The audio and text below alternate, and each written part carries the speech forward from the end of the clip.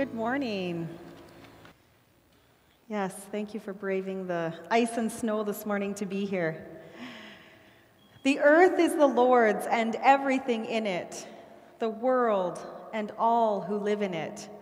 Psalm 24, verse 1. This is one of my favorite Bible verses, and I think it's the Bible verse that encompasses our vision here at New Hope Church. At New Hope, we believe that we see God's truth and know God's truth in the Bible and His truth in creation, which complement and enhance each other. And only by studying both books can we begin to know God's vast love for us. So this morning, we're going to look at both books, and we're going to seek to find God in the great outdoors. When you think of the great outdoors, what first comes to mind? Is it a favorite camping spot, a hiking trail, a bike path, a walk by the river? What comes to mind when you think of the great outdoors? And when you think of that place, how does it make you feel? And who do you think created that place? All of our senses are engaged when we experience the great outdoors. So this morning, I want to explore how we see, hear, touch, smell, and taste God in His creation. How does God speak and communicate to us through His creation? Recently, as a part of my seminary training, I took a spiritual temperament survey. This test is based off a book written by Dr. Myra Perrin, Discovering Your God Language Styles in Seeking and Finding God. And she describes one's spiritual temperament as simply a God-given preference, indicating how someone best and most naturally loves and serves God. While personality temperaments identify our preferences with people and the cosmos on a horizontal plane, a spiritual temperament identifies how we interact with God and the spiritual realities on a vertical level. But unlike other mere preferences, when we neglect our spiritual temperaments, we often feel dry and lifeless spiritually. Now, there are a variety of ways that we love and serve God and communicate with Him. And so there are 9 categories of spiritual temperaments. And what I found out was my top 3 were all tied for first place: the caregiver, loving God through serving others; the contemplated, loving God through reflection and adoration; and the naturalist, loving God through experiencing Him out of doors. And Dr. Perrin describes the naturalist as the person who feels closest to God when surrounded by nature, coming alive in God's natural splendor, and experiencing an increase in awareness of God when you're in His beauty. So I wasn't surprised by my spiritual temperaments. I do agree this is how I love and serve God and how I feel He communicates with me. I feel I experience him more fully in these ways. But it was the naturalist temperament that made me think of our 2-book vision here at New Hope Church. This vision is what's drawn me to be a part of this community. It's why I love this community. And I would guess that there's some of us here this morning that share this natural temperament. Some of us in this community that are drawn to this vision because of our naturalist temperaments. And what's so great about speaking on the great outdoors is that there's an abundance of Bible references. So as I was preparing for this message and reading many of those verses and passages in the Bible and trying to discern where God was speaking, I found I kept coming back to the beginning. And so I'm going to read Genesis 1. And as I read it, I would just ask that you see where you resonate and can live into the goodness God has made. It may evoke memories of times you've experienced God in creation. And so I just ask you to think of those things while I'm reading Genesis 1.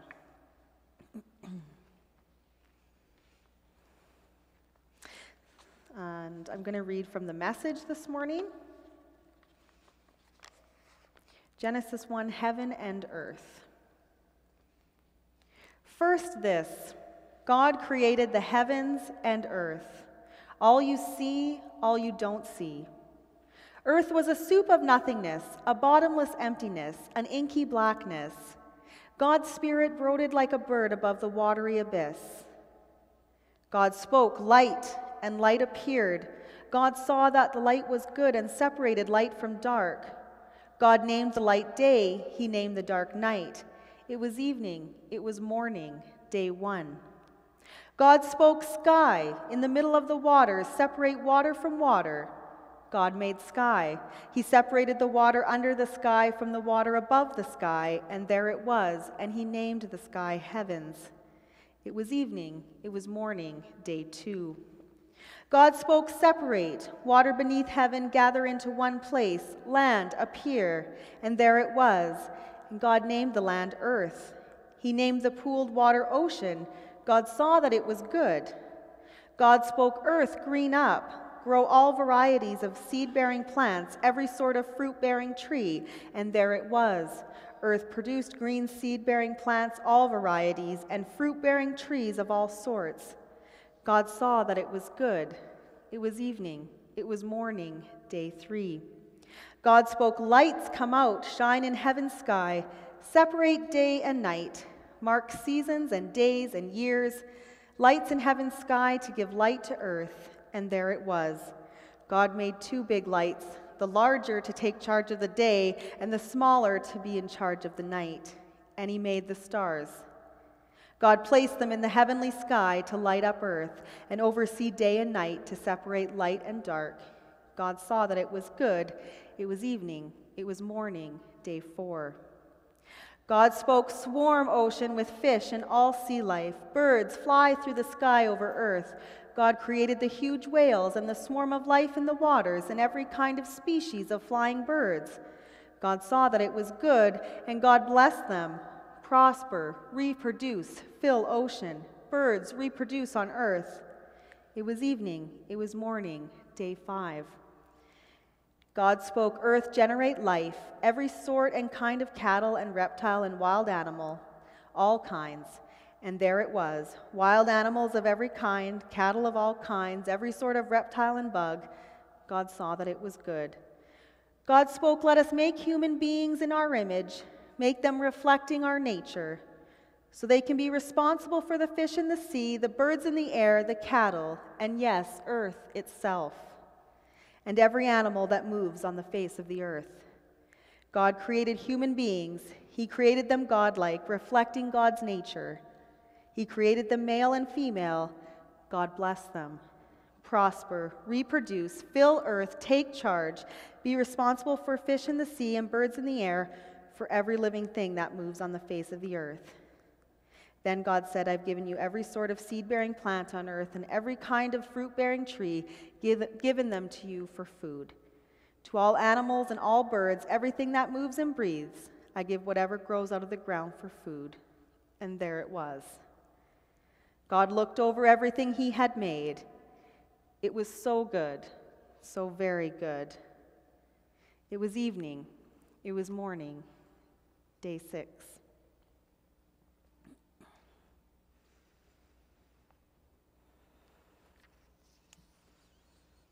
God's handiwork is so very good. His presence is encompassed in every aspect of creation. His abundance is life-giving. We are so blessed. Richard Foster, in his book Celebration of Discipline, writes, the first step in the study of nature is reverent observation. We must begin with an awareness of seeing what's around us. In a world caught up in what we make, in what our accomplishments are as humankind, which although they are very good, we must never forget how it all began. Learning to see God through nature, through His creation, can help ground us, center us, and give us a proper perspective of who our Creator is.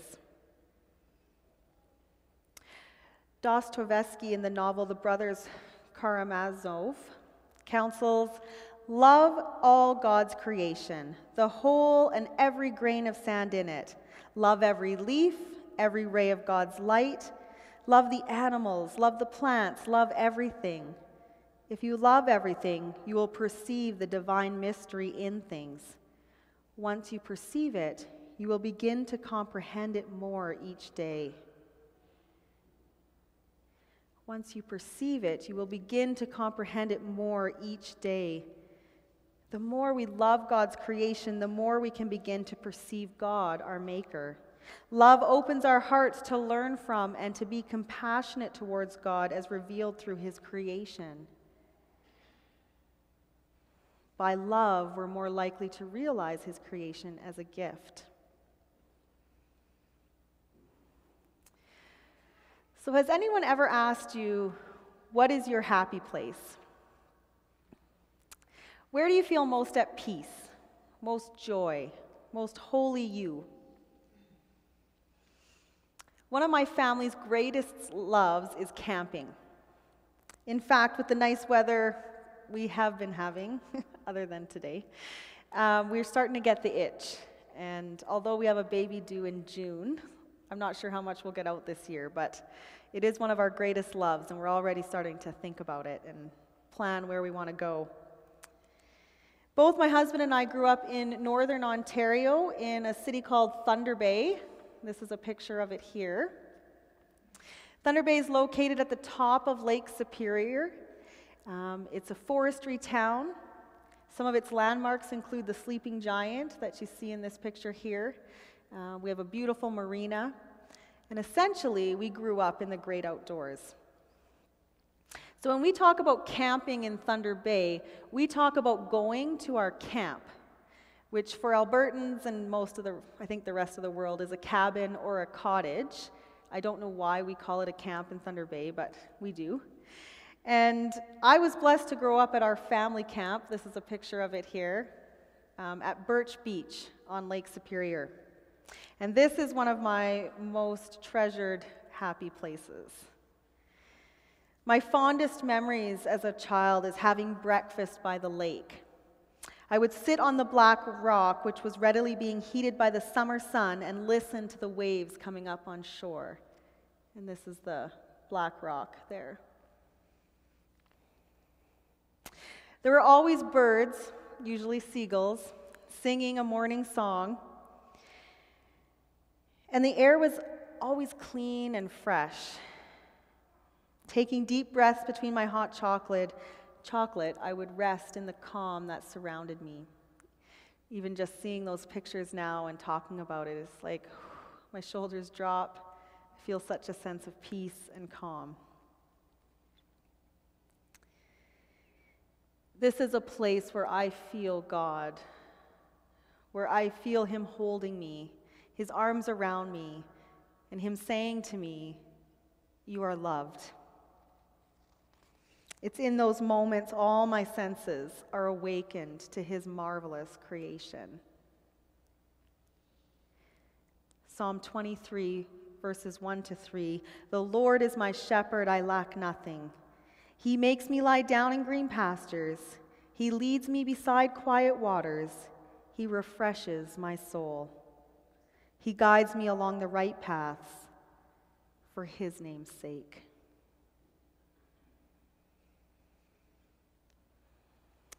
In the evenings at Birch Beach, the moon always seems to be very high in the sky, and there's always a path of light from the moon across the lake directly to our camp. And every time I would stand in that place, I was reminded of the Bible story of Jesus walking on the water. In that moment, in that path of light, I always felt like I could do the same, like God was drawing me to Himself, not in a morbid way, just in a very present way. God is there through that soft moonlight. He's letting me know I'm not alone, He's letting me know that he sees me clearly, and in those moments, I always see him clearly too. God made two big lights, the larger to take charge of the day, the smaller to be in charge of night, and he made the stars. Do you have a place like that? A happy place that brings you closer into the presence of God and his creation, where all your senses come alive and you perceive God more fully and more completely.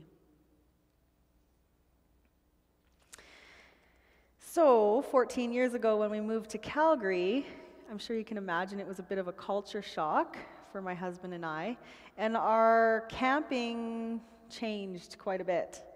And I think for the first couple years, we probably just really counted the days till we could get back to Thunder Bay for our couple of weeks holiday at the lake. But eventually, we did decide to embrace the beautiful creation that is here in Calgary and that surrounds us, and it is beautiful. We just had to realize that in order to get to the lake, it wasn't going to be a 30-minute drive. We were going to have to spend an hour or 2 or 3 to get to our final camping destination. And we also realized that a lot of campers here bring their camps with them in the form of an RV. Now, when we started camping 14 years ago here, we were students, so we opted to start tenting.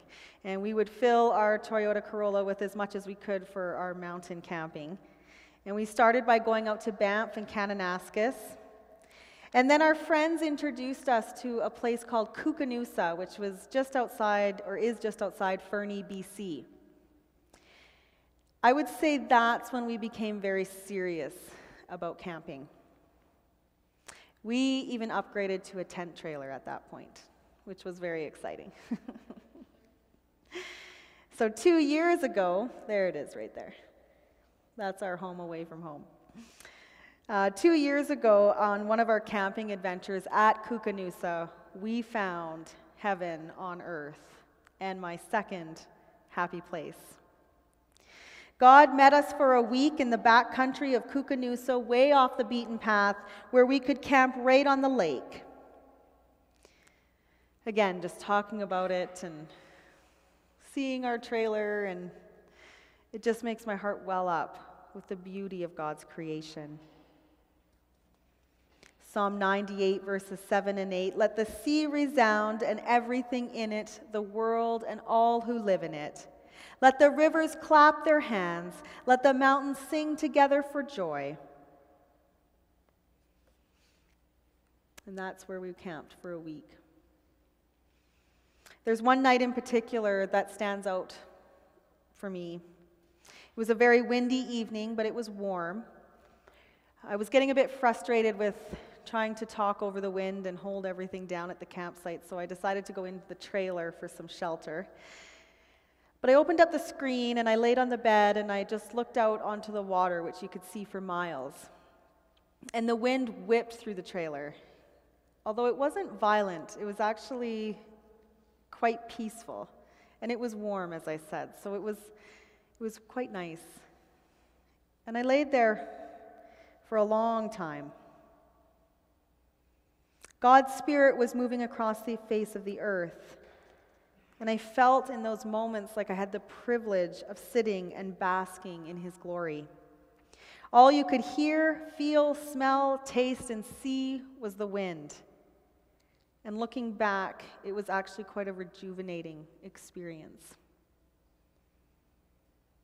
So Birch Beach and Kukanusa are two of my happy places.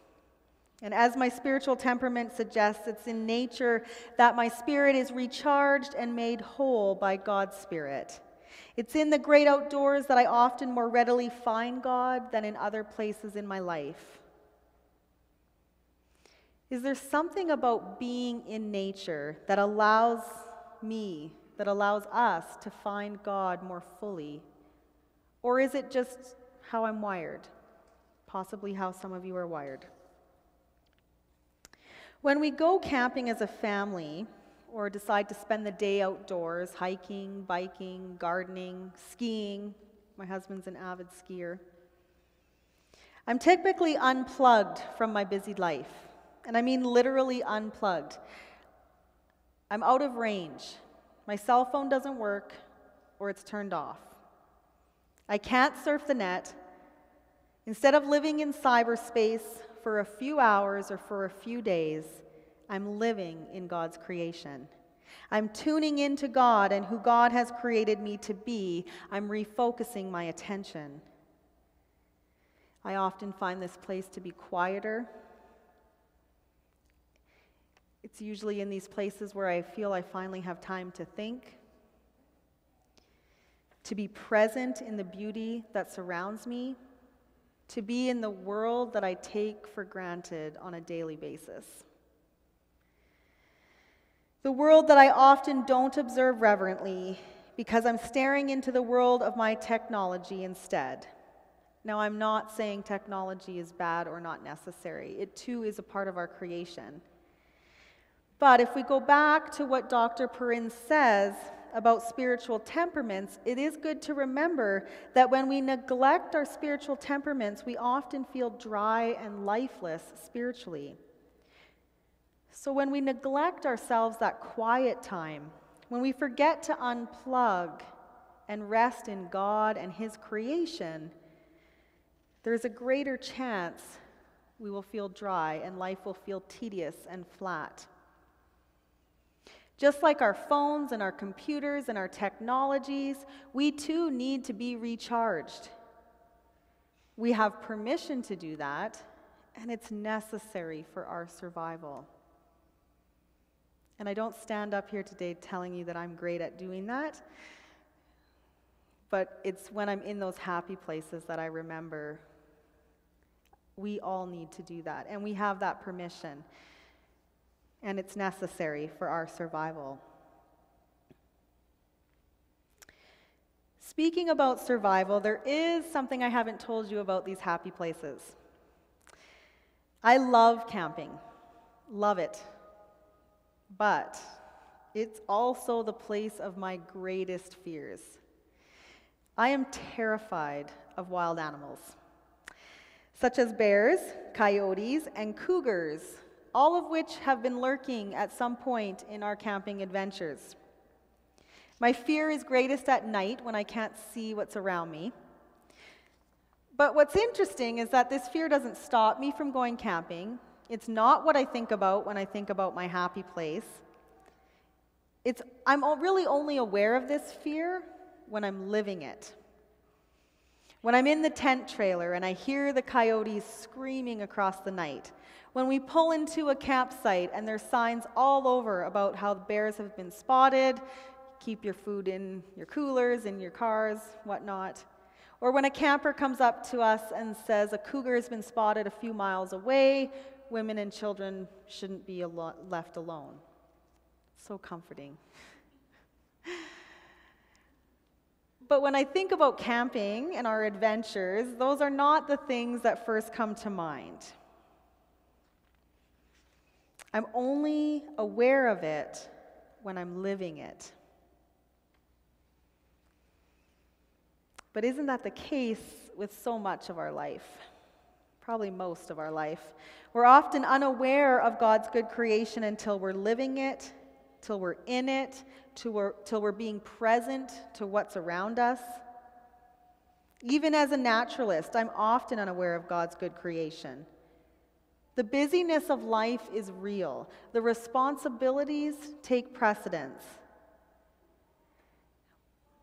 But the great outdoors is such a good reminder to us.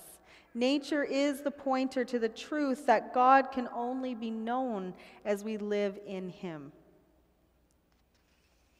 God is not something we include into our lives. We're included into His. Before anything came to be, it was a thought in the mind of God. It's a paraphrase from Abraham Kuyper, theologian.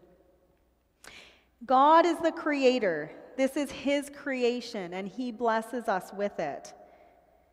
I don't include Birch Beach and Kookanusa into my day. I enter into it, into its presence, into its being. When we take the time to reverently observe God, His creation, when we love nature as a gift from God, and we let go of the control we think we have in our lives, we can more clearly see and know God and humbly bask in His abundance, in His creation. So what I've come to realize is that both in the moments of fear and sheer joy in those happy places while I'm camping, God is present. On one hand, God's creation makes me rejoice and praise His holy name. It's overwhelming. But on the other hand, it humbles me deeply. It makes me realize how fragile I am, and it causes me to depend on His safety and His security. And it's in the balance of love and fear that I experience God's creation so full and so complete. Psalm 16, verses 1 and 2, "Keep me safe, my God, for in you I take refuge. I say to the Lord, you are my Lord. Apart from you, I have no good thing." So, with the better weather coming, it is coming, this is spring, summer is around the corner, we will all be experiencing the great outdoors. Even if we're not naturalists by heart, we just will naturally be spending more time outside. And so in those times, I would encourage you to reverently observe your surroundings with both love and fear in order to perceive God more. I dare you, I give you permission to unplug, even if it's just for a moment. Catch your breath, recharge your spirit in the goodness of God's creation. Father, Son, and Holy Spirit, amen. Let's pray.